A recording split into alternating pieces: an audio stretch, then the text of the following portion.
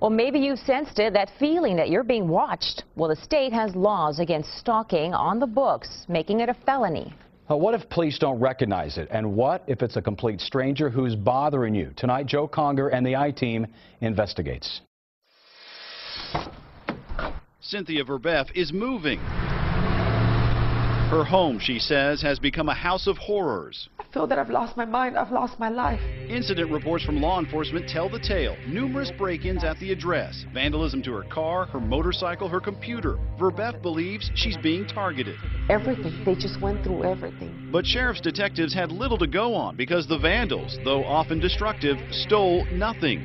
Even from her portable safe, drilled into and torn apart, the contents, the jewelry, remained untouched. Verbeff says her troubles didn't start until she met these two men. One would become her ex-boyfriend, the other was his partner in a San Antonio pain clinic, Dr. John Hall. Very first time I met him, we went to his house on 4th of July, and he told me that because I was already there in his house, I would be the next victim, that I was going to be stalked. Verbeff found the doctor's prophecy to be correct. She suffered months of oddness. Coming in through the front door, and I touch the doorknob, and it just falls into pieces. Lights left on, doors open, furniture moved, her clothes dryer disassembled. Her friends say they noticed the strange happenings. They tell the I-Team they even witnessed a gas oven left turned on. As soon as you walk in the house, you'd smell gas in the house. So the whole house smelled from gas. So immediately turned it off and opened up the doors. But I mean, that thing doesn't just turn on by itself. And it had been running for a good length of time. Or the time Verbeff and a friend say they were stalked at a mall. I saw him following us to several stores, and I would see the man close to us, looking at us.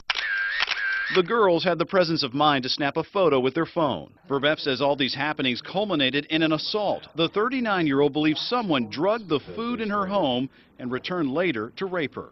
I know something happened to me because a woman knows. She filed a report and was briefly hospitalized with signs of sexual assault. Dr. Hall says what Verbeff describes is known as gang stalking. Indeed, he writes about it in his book, A New Breed, Satellite Terrorism in America. Verbeff is not alone. Others in San Antonio have contacted the I-Team and described similar types of occurrences. The urine arsenic is above normal. We shouldn't have arsenic. Linda Johnson says someone poisoned her water supply with heavy metals in northwest San Antonio. Then there's her story about the bracelet that went missing, then reappeared. Police, she says, have stopped listening to her. And like Verbeff, she too believes she's been sexually assaulted, although she never filed a police report. I've gone to doctors many times, and I've been to the Rape Crisis Center for counseling, yes.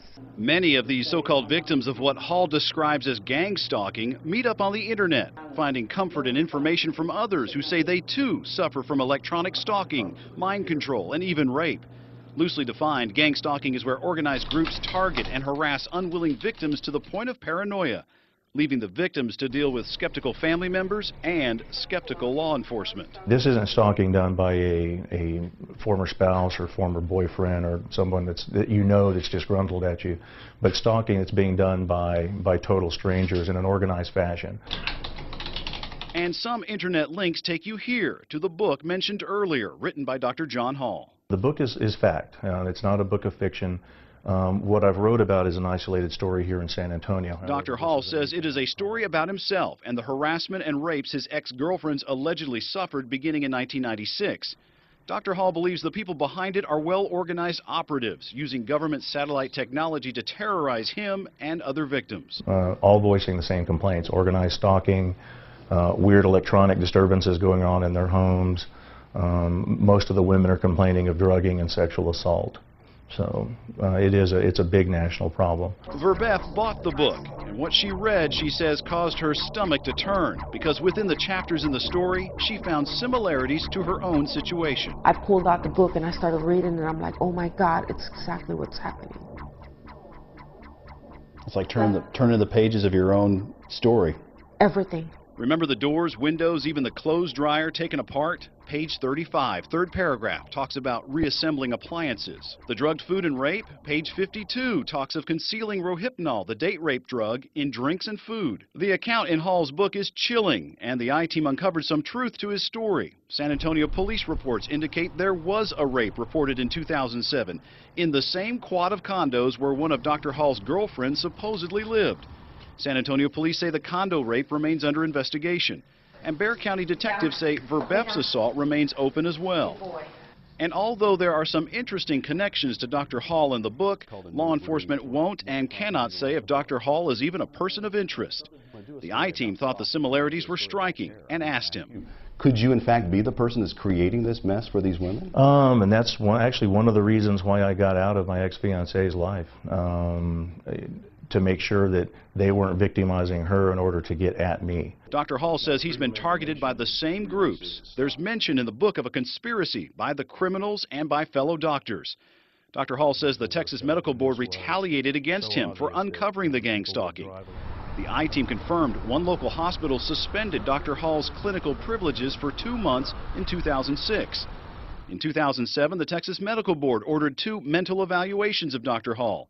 The first came back normal, but a second evaluation found a probable delusional disorder and ordered psychiatric treatment. And in 2008, Hall's license was suspended, this time when he tested positive for cocaine. In the book, he explains the operatives drugged him with cocaine periodically. Dr. Hall's medical license has since been reinstated. If you look nationwide, almost everyone that complains of this eventually gets sent to a psychiatrist.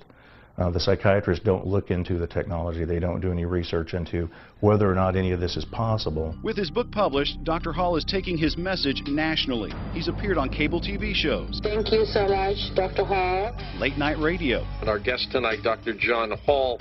And even has his own radio program in the works. There have been several people in my midst, obviously, that have been victimized, but if you look at it on a larger scale, it is a national problem as well. Dr. Hall says the problem is gang stalking, seeking to victimize innocent women and sully his reputation for exposing them.